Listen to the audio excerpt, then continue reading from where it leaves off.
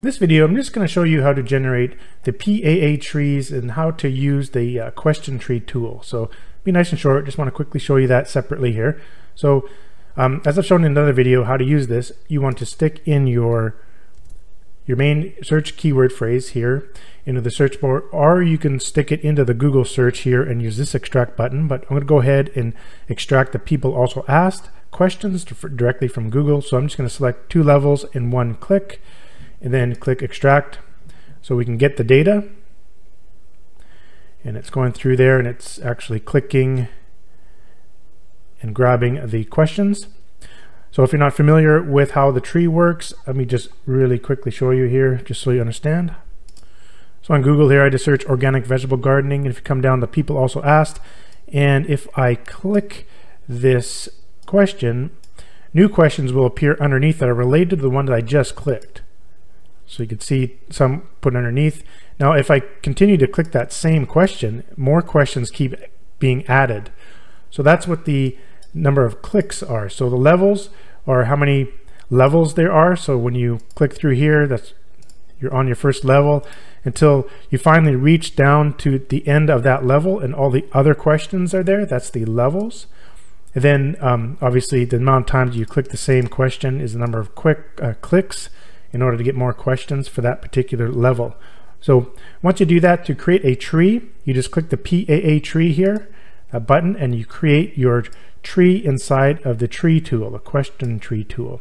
Let's talk about how to use this tool. First, in the upper left hand corner, you'll see this little white box. It's like a viewport. And so if I zoom in and out by using the zoom in and out buttons here, you'll see the viewport come into play here. So then you can move the viewport around to get where you want. This is handy when you have a lot of questions in the tree, but for now we just have a couple. And then you could see how it works. This is the initial search, and then these are the first 4 questions that showed up after I searched. And then as I opened up this question, these new ones would show up. Open up this one, these new ones would show up, and so on and so forth. and these are the levels. So this is this 0 level, this is level 1, level 2. And so when you click on one of these questions, left click with your mouse, this little window will appear on the side and it will give you the data for that particular question. So you got the question, you've got the description, which basically is the answer to that question, and then you've got the link title of the page, the web page that it's pointing to, and then the actual web link.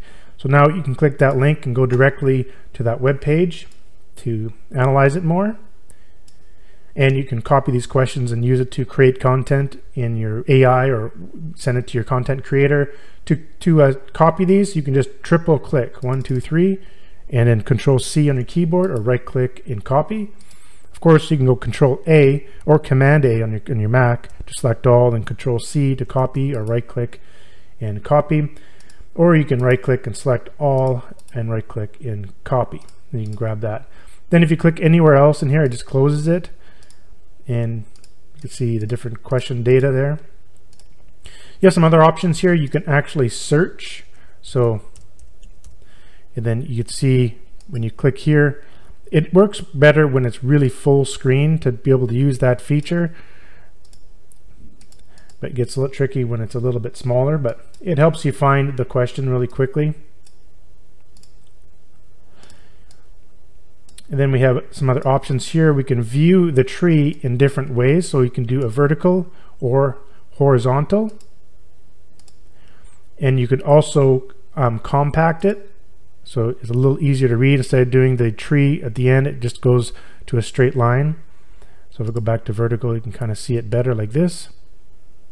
Then there is this other button here to change the dark and light.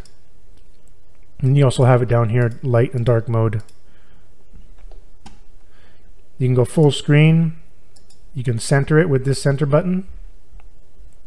And then you can also view this tree in your default web browser. So if you click this, open in browser. So this is in Chrome. And you can have all this functionality right directly in Chrome. In fact, this is a standalone HTML file that you can deliver to your clients or deliver to your content creators. And I'll show you that just in a second. So that's kind of handy. And so that said, you can come down here and you can go File, and you can save to an HTML tree. And so you can save this question tree. There's already one there, so I'm going to put 2. And then you could see this question tree here, and it's just an HTML file. Just think of it like a PDF file, but it's kind of has some interactivity to it.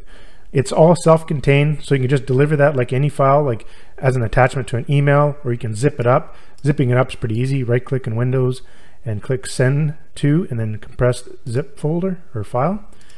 And now you can send that file any way you want, upload it somewhere to Google Drive or wherever. And then when your client gets it, all they do is just double-click it, and it'll open up in their default web browser. And then you got this functionality. They can click on it, and you could tell them to make content around those certain subjects, those trees. You can also open previously ones that you saved in there. So we can open up this other one that we had there. See, this one was a lot bigger. You can see all the questions there.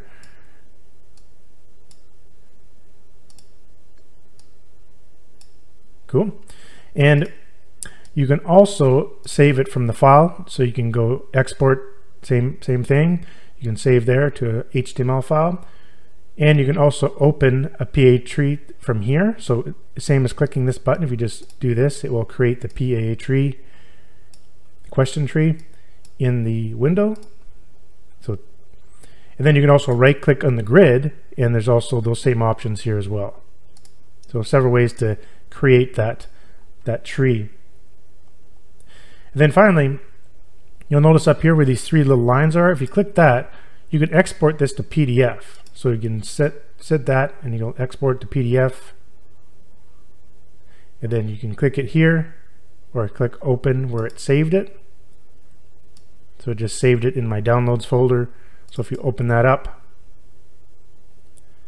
you can see we have a PDF containing, so you can deliver this PDF as well to your clients, and you can also save it as a PNG or SVG. So we save it as PNG. It'll save in the same spot, and you open that up. The same idea as a PDF.